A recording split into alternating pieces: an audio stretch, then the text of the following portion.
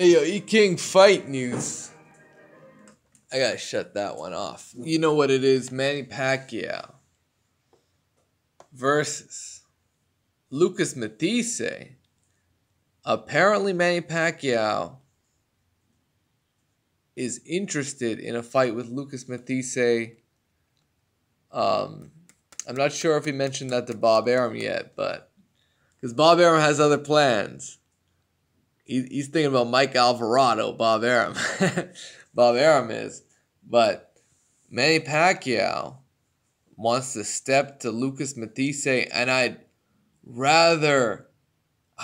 very much rather see that fight over a Mike Alvarado versus Manny Pacquiao. I would love to see Lucas Mathysse versus Manny Pacquiao. That's a fresh fight.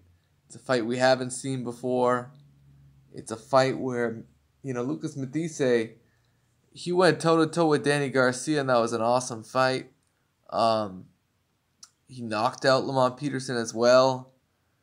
I think Lucas Mathysse, this isn't peak Mathysse either, though. This is a past it kind of Mathysse. He's a bit past it. But it's still to me, this is a good fight. Manny Pacquiao Mathysse, man. Make this shit happen.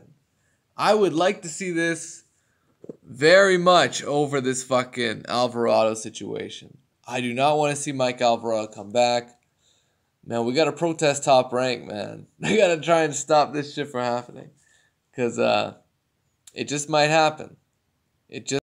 Manny Pacquiao Alvarado, I think that's going to be the undercard to Terrence Crawford, Jeff Horn.